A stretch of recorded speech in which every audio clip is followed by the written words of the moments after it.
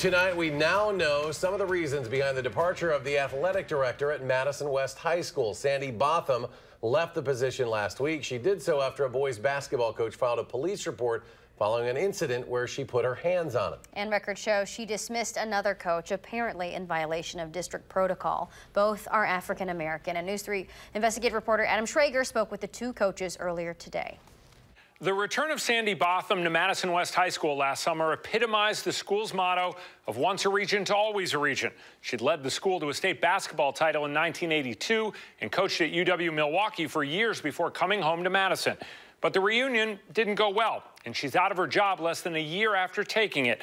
We learned leading up to her departure that she'd been accused by two African-American coaches of discrimination and assault. It seemed like our time there was just made tougher for no reason. J.C. Dawkins was a wide receiver for the Badgers, an NFL player, and a college football coach before joining Madison West as the school's head coach in 2015. A season after winning Coach of the Year, his contract was not renewed.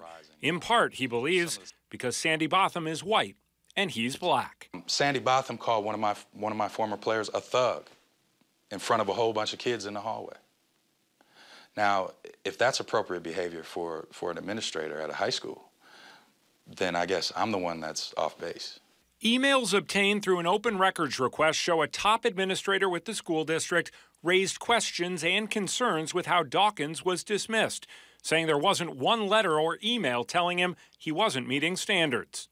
They didn't even follow their own procedures. Stan Davis is Dawkins' lawyer.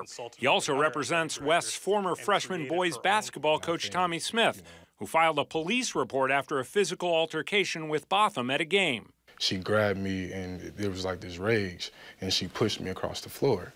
And so the athletic director pushed you. Sandy Botham pushed me across the floor in front of at least 30 people.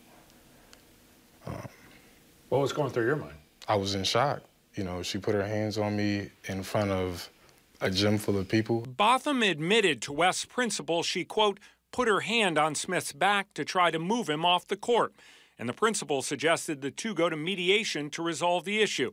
Davis says the school didn't follow up for months until the district was informed News 3 was involved. And it's why they don't feel the problem is solved with Botham gone. But I don't think the buck stops there. I think the problems that we're bringing to light are systematic problems. We reached out to Sandy Botham about the coach's stories and haven't heard back.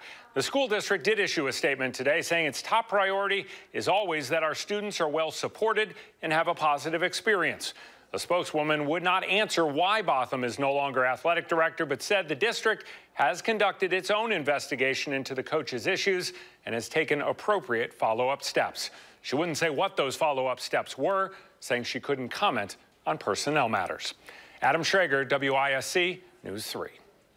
The district spokeswoman did say there will be an interim athletic director appointed soon.